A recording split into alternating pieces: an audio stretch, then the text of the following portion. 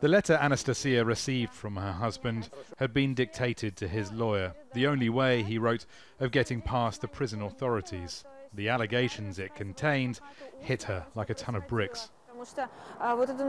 That night I thought my heart would jump out of my chest. I thought this must be what it's like to have a heart attack or a stroke. Abuse from prison staff, says Ildar Dadin, began soon after his September transfer to Penal Colony 7 in northwestern Russia. Over the course of that day I was beaten a total of 4 times by 10 to 12 people at once. They would kick me. After the third beating, they lowered my head into a toilet right there in the holding cell. Dadin says the prison's chief threatened to kill him, that they told him he'd be raped, and that he was hung by his wrists with his hands cuffed behind him. If I am again subjected to torture, beatings and rape, it is unlikely that I will last more than a week.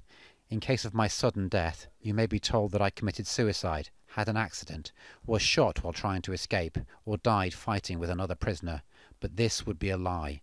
My murder would have been planned in advance to eliminate witnesses and victims of torture.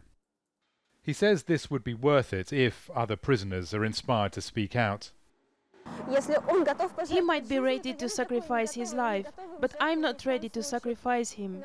Ildar told the lawyer he won't last more than a week like this. I thought if I published this story it will create noise and somehow protect him.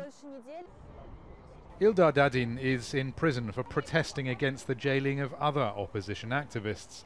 He's the first person to be convicted under a controversial new law which punishes anyone who repeatedly violates the established order by organising or holding meetings or rallies.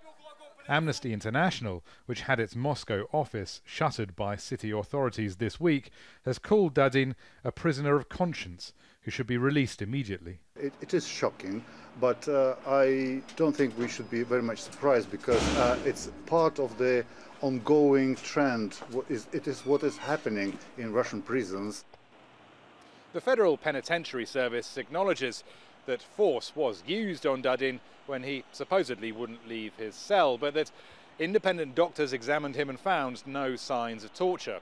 The investigative committee says that its preliminary inquiry does not support Dadin's allegations. But this is a case that's gone right to the very top. Vladimir Putin, according to the Kremlin, has been kept informed and updated on the situation. Rory, Challands, Al Jazeera, Moscow.